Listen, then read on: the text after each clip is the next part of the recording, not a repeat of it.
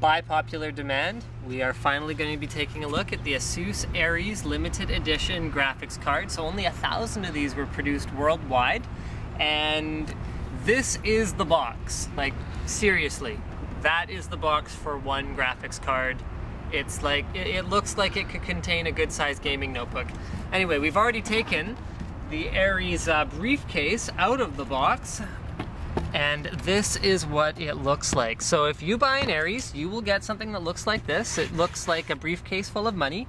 It has a little Aries logo on it right here.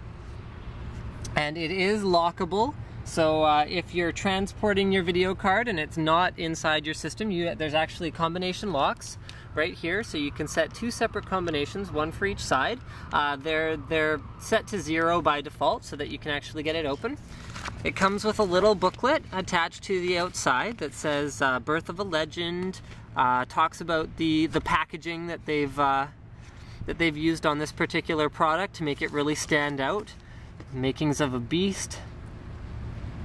So they're saying it's going to outperform even the Radeon 5970 by over 32%. So what the Aries does is, instead of using two cut down 5870 cores, it uses two complete 5870 cores, a fully custom cooler, and we're going to have a really close look at the cooler. It's just outstanding and incredibly heavy. And that is how the Aries achieves this fastest single graphics card performance ever benchmark that it does. Okay, so let's have a look at what we have in terms of accessories. We have one Crossfire bridge. We have two PCI Express 6-pin, dual 6-pin, to single 8-pin adapters, because this card requires a lot of power connectors. Next, we've got a DVI to HDMI adapter. Okay, then we have a little Republic of Gamers case badge that you can put on your case. And finally, we have an ASUS Republic of Gamers gaming mouse. It's a laser mouse, we can tell, because it says Class 1 laser product on the bottom. Alright, it's pretty straightforward looking. You got your mouse wheel, you got two side buttons here, you got a nice little rubberized grip, DPI switch. Anyway, we are not here to see the mouse, we are here to see the graphics card. King of all graphics cards right now. Oh, there's a couple more things. Holy cow, it's heavy. Okay, button functions. Okay, so there's a manual for the mouse. There's a driver for the mouse. Here's a little quick start guide, and here's how to operate the combination locks. There you go. As well as a VGA driver and manual. Don't use that. Download the latest drivers. If you're not downloading the latest drivers for a card like this, you should probably be smacked, because yeah, you just should. That's just how it works. Okay, so we'll put those back in there, and let's have a look at the Aries. So the first thing you should probably notice about this card, it is longer, taller, and wider than most other graphics cards on the market right now. In terms of outputs, we've got our usual suspects for ATI Infinity. So we have, there goes a car alarm of all things. We better just pause this for now.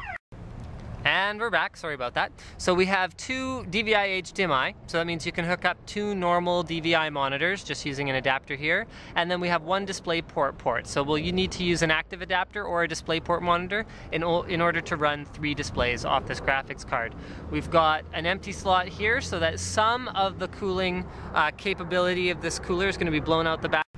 And the battery ran out. So we're going to try this one more time. We talked about the connectors, we talked about how some of the heat is going to be exhausted from the back. Let's talk about this cooler a little bit, because the cooler on the Aries is completely 100% custom. So it starts in the middle with a 100mm fan. Now this is not your average VGA fan solution.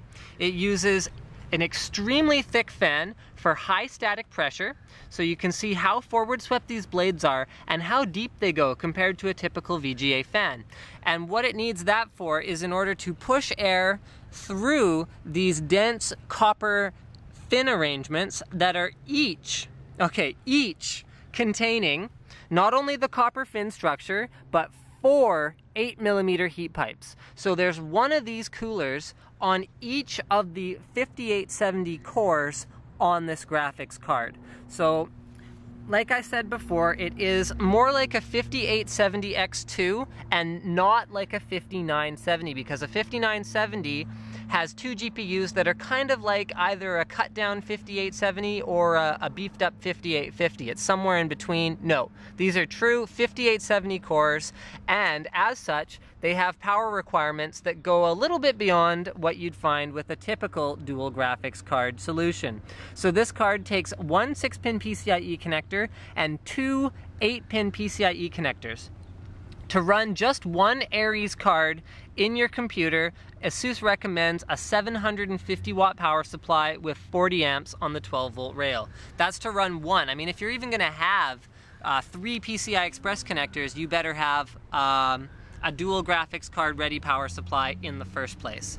On the back of the card, let's have a look at the cooling once again. This is a thick aluminum plate that has little ribs in it to get a little bit better heat dissipation, but basically you can see this is incredibly thick compared to the back plates that we typically see on a graphics card, and the reason for that is that it has to cool the memory that is located on the back of the card. So this card has 4 gigs of memory compared to the normal 2 gigs on a 5970, so that gives you double the frame buffer. Now, in terms of other features to talk about, oh yeah, so I mentioned that it was longer, wider, and taller than most graphics cards. So here, just for comparison, I have another fairly beefy graphics card with a fairly legit looking cooler on it. This is a GTX 480, and I just want to do a quick size comparison. So I'm going to go ahead and put down the Aries right here. And I just want to show you how big this graphics card is compared to a typical one. So that is a standard height graphics card. So you can see that the Crossfire connector is located a good inch higher than the PCI Express or PCI backplate right here. That means that this card is significantly taller than most other graphics cards on the market. In fact, almost all other graphics cards on the market. Even with the heat pipes on the GTX 480 that can cause clearance issues with some cases, it's significantly shorter than the Aries. Now, that's something that you really want to be aware of if you want to install one of these cards. You got to make sure that your case is going to have enough room for this graphics card. Another cool feature I wanted to show you, ASUS does support, through software, voltage tweaking on this card. So they're saying that you can get dramatically better performance when you overclock the Aries, and this thing is designed from the ground up to just pump voltage through it to overclock the snot out of it, because if you're buying the ultimate graphics card, you better be getting the ultimate performance. So you can see not only on the back, but also on the front, we've got huge aluminum plates that cover all of the heat producing components other than the GPUs and the voltage regulation here, which is covered by copper. So you can see it goes down there under the fan as well. You've got that ribbed aluminum heatsink, and then it comes all the way around. See up here on the top, here it is, got some more little dots to give you more heat, more surface area to dissipate heat, and then around here at the back as well. So this cooler is just a monster, and like I swear, when I first picked up the card, I was just floored at how heavy it was. I mean, compared to a GTX 480, which is a heavy card with a big cooler, it's got 5 heat pipes, sorry, etc., etc. I mean, this weighs easily double, like double. You would never want to ship your system with one of these installed. No way, no how. Along the lines of voltage tweaking, if you're doing actual voltage mods, or if you want to check them, you can actually use these contact points back here to check your video card voltages for GPU 1 and GPU 2. So that's a pretty cool feature. We've seen this on motherboards in the past, but it's very, very rare to see a feature like that where you can check your video card voltages with a multimeter. So that's a pretty cool one as well, and I think we're getting pretty close to the end. I mean, I guess I can say this will install in a standard PCI Express 2.0 16X motherboard slot. So that's something to be aware of, although I don't believe this meets PCI Express specifications because of the power consumption. Let me just have a look at the box, but I doubt there's a PCIe logo anywhere on this box because the PCI Express standard calls for only a certain amount of power being pulled through the slot and through the PCI Express connectors. So yep, this is one beefy card, and it is not within the standards, but that's the price you pay. Oh, last thing in terms of size. So I showed the length, I showed the height, but I didn't show the width.